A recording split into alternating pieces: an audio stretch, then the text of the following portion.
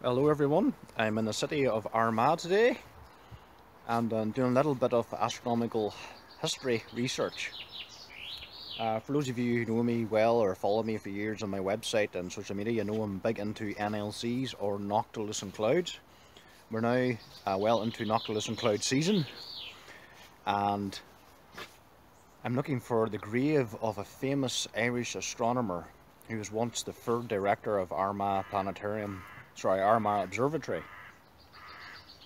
If you do a bit of history in the NLCs, most websites will credit Thomas W. Backhouse as the first person to catalogue Noctilucent cloud displays around about 1885, I believe. That's the one you're most likely to see in any textbooks and websites when you do research on the subject. However, it's not as straightforward as that. There's a lot of information in recent years that's come to light from research from Armagh Observatory by Dr. Christopher Butler, I believe, about the work of the then third director, Thomas Romney Robsinon. By the way, it's my dog in the background, Rhea. Well, Rhea, have you found it yet? Found the grave yet? I'm looking for it. Anyway, Thomas Romney Robsinon made observations on the 1st of May, 30 years prior to the Thomas Backhouse observation, and his observations seemed to indicate that he did indeed see Noctilucent clouds. The entry was made on there were actually several entries, but the most interesting one was the 1st of May, when he reported strange luminous clouds in the northwest, not auroral. So he was sure it wasn't aurora. These were clouds, they were luminous, and it was in a clear sky. And Robinson was a very keen observer, not just astronomical, but a meteorological observer. He was really into his weather phenomena. So he wouldn't have mistook them for cirrus clouds or anything like that. And it wasn't the right time of year for other phenomena such as nacreous clouds. So it probably had to be Noctilucent clouds. So in all likelihood, Thomas Romney Robsinon from County Armagh, Northern Ireland, was the first person to observe and record Noctilucent clouds. So not a lot of people actually know that. But for years I've always said I'd love to come and find Thomas Romney Robson's grave, just to see it and be a part of that history. So today I finally decided to do something about that. So I'm walking along here in a church just inside Armagh city itself, and I've been given directions last night by astronomer and historian John C. McConnell from McGabry, a good friend of mine, an astronomer of many years experience. He's actually an authority on Irish astronomical history. So he sent me over a couple of photographs of the grave and told me it was in this specific church. So I'm going to go now and find it, and hopefully get to see Mr. Robinson in person. And maybe it'll be here tonight and I'll get to see NLCs as well. Let's see. Right, let's go. Right, Rhea, let's find this grave.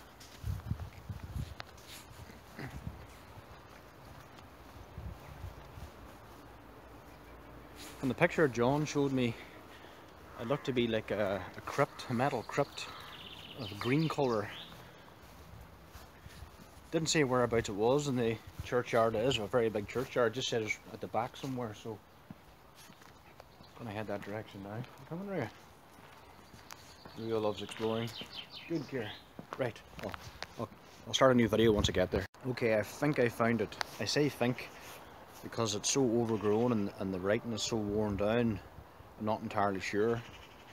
This looks not dissimilar to the picture John sent me. This is the grave here. Obviously there's more than one person buried in here, more than one Robinson.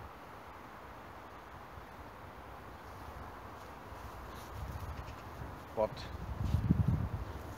as you can see, the writing is go around this way. The writing is hard to make out.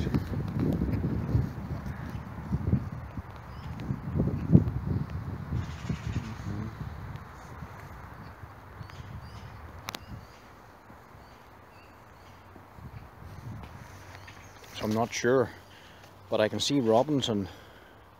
I'm going to stand on a ledge here. I'm going to flick this screen around. There. I can see Robinson mentioned.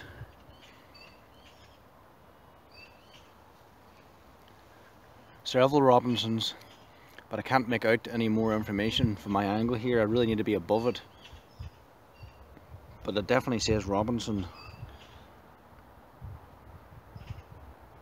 But I can't make out anything to do with the observatory on it. But I'm assuming that has to be it. So I'm going to take a few pictures here and I'll do another scan of the graveyard just to be sure there isn't anything else. Yeah, so just confirming it, Rhea and I have found the right grave. Alright Rhea, good girl, success. So yes, it's at St Mark's Church. On the way in, on the road, in the pathway up the church on the left hand side, you'll see it's only one sort of this size in the middle of this graveyard. But yes, Dr. Thomas Romney Robsinon, a very famous man, made a lot of contributions to astronomy in many areas and meteorology. And of course, he's also famous for inventing the 1 cup anemometer for measuring wind speed. So that was Thomas's design as well. A lot of contributions to history, a lot to do with Irish astronomy. So Google his name, Thomas Romney Robsinon, and read all about his history. A very fascinating guy, hard worker, dedicated, passionate, made a lot of changes to astronomy in this area, and a great job as director of Armagh Observatory. And of course, and a special interest to me, possibly the first observations of Noctilucent clouds ever from Northern Ireland, County Armagh, 30 years before Thomas Backhouse, the man himself, Thomas Romney Robsinon. So with luck, we'll maybe get to see some Noctilucent clouds tonight if the sky clears, and memory of Robinson here. Fascinating guy. I feel really privileged to have found his grave and to show my respects to him, and to be part of this NLC and astronomical history. Beautiful graveyard, actually, beautiful church. It's actually massive all the way around it. Way beyond there, downhill, and then back uphill again and around the other side of the church. Whole way around, just grave, very old as well. A lot of history here. Lovely feeling in the grounds, actually a beautiful place. So if you ever want to show your respects to Thomas Romney Robsinon, and you have an interest in Noctilucent clouds and their history in Ireland, check this out. Yeah, so just having a relaxing moment before I head on. Definitely worth checking this place out. Very, very nice. I'm glad I brought Rio along, my dog, to meet the famous Mr. Robinson.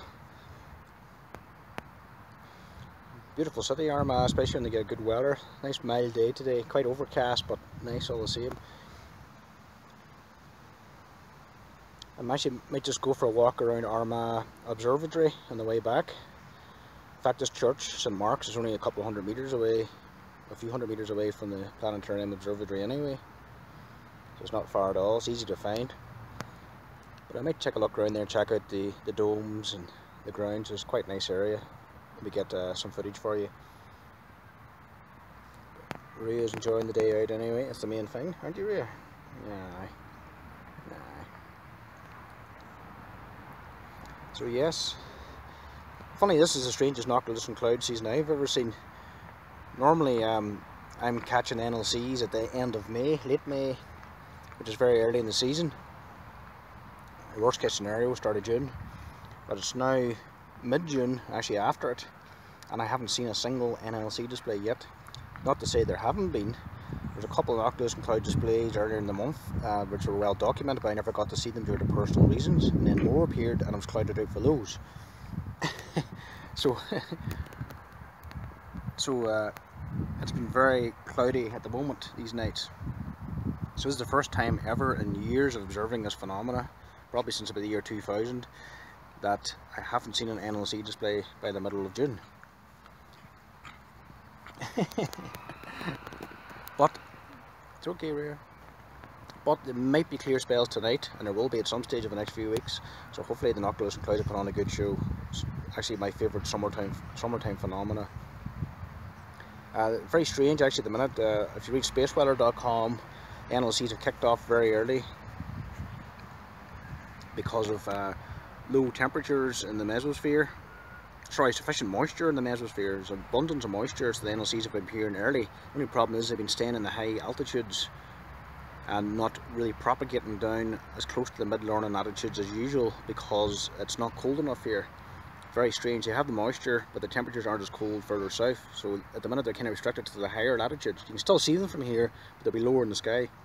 But really this time of year we should be getting prolific displays, very complex, very bright at this stage.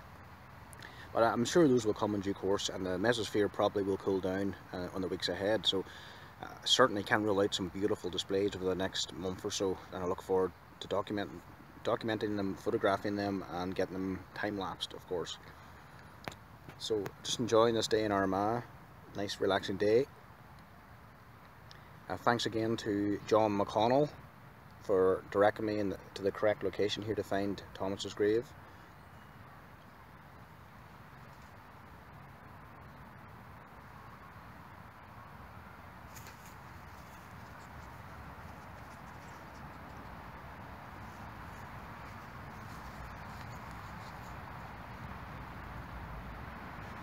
And okay, time to move on. We got a snack and a drink, and we'll check out the observatory at Armagh. Okay, we're now at the grounds of Armagh Observatory. The planetarium's way down that direction. There's a primary school here making a lot of noise in the background, so excuse that. This is the grounds of the actual observatory. This is the professional area where all the astronomy, the real astronomy, is done. As far as I know, this is, you can walk around the grounds, but inside the observatory is private. You only get a tour if you ask and get permission to go in. So anyway, here's one of the domes here, and another here, and behind me is the observatory building itself, very old, beautiful building. But here's the weather station behind me. Some steaming screens, lots of equipment there, and a famous 1 cup anemometer, of course. You can't see it in the wide angle here. Thomas Romney Robsinon invented. Lots of equipment here, quite impressive.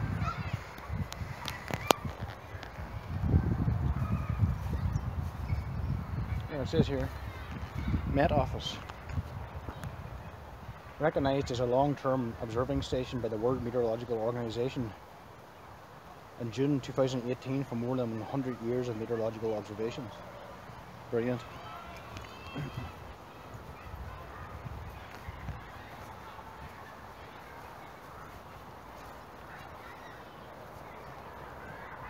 Rhea, come here. Quite sophisticated instruments actually in there. Come here. Rhea sees our dogs.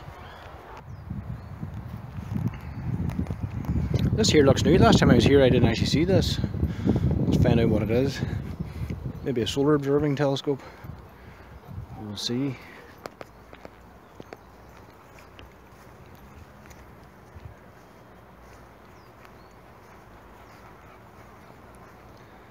Nope, it doesn't say.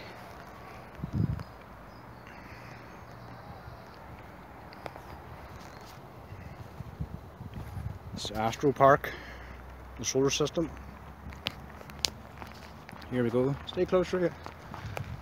There's the Grub telescope. Don't know if you can see it. Reflection in the window.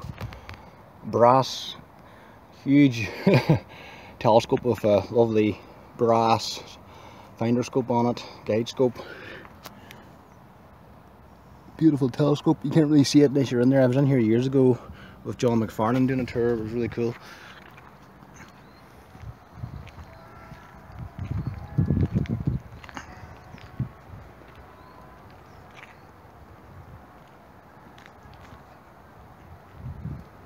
You're looking to observe through the telescope, Rhea, are you? You can observe through the telescope.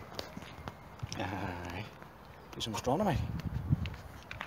This is the actual observatory itself. Famous location.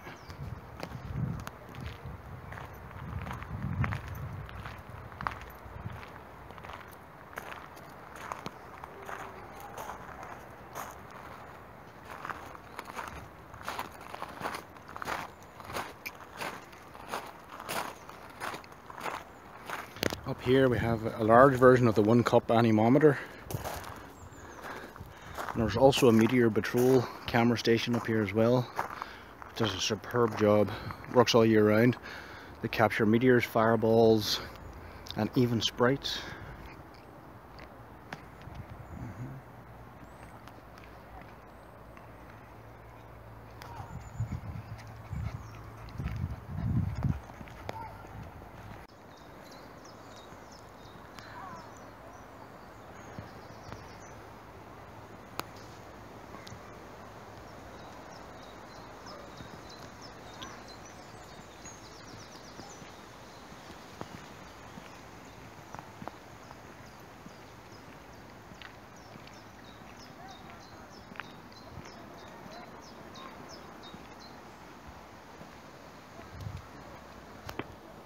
Actually, it is open. Planned. Open to 5 PM. Just around the back of the observatory here. Lovely photographs up. This one in particular, I'd love to get one of these printed large for the house and office. That's the Whirlpool Galaxy M51. I've actually was observing this before during the springtime from big more stone circles with a 10-inch reflector. And although you don't see that through the telescope, it looks like a grey smudge of light. I could actually discern the spiral arms and some of the dust lanes, and of course the bridge of stars that connects the Whirlpool to the NGC galaxy beside it. So the two galaxies are connected with this bridge of star forming regions and gas and dust.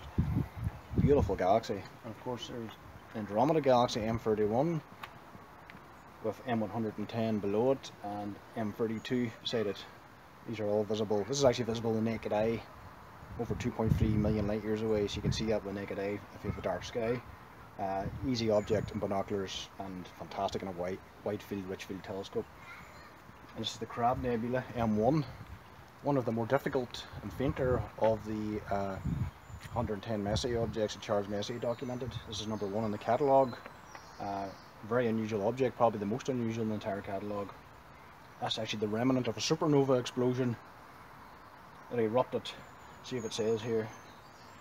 Yeah, the nebula is actually expanding at 1,000 kilometers per second. It's also known as the Crab Nebula. And of course we have Mars, the Sun, which is now starting to waken up as we enter solar cycle 25. Our neighbour, the Moon, and of course Earth. Really nice display. Actually, I really love one of them posters. In fact, the next time it opens up, I may actually go in and buy one of those large posters of the Whirlpool, because that is so cool. And I'm back out here in the park. I must get back into the observatory someday, get a tour again and meet some of the staff. Really nice people. I'm back in the Astro Park where the domes, the telescopes are. And I'm going to head back now to the van. Rio's starting to get tired, so I might just check out Armagh Cathedral on the way out again, because that's a really cool building inside of it. It's gorgeous, so I'll do that. So thanks very much for watching, and catch you all again soon.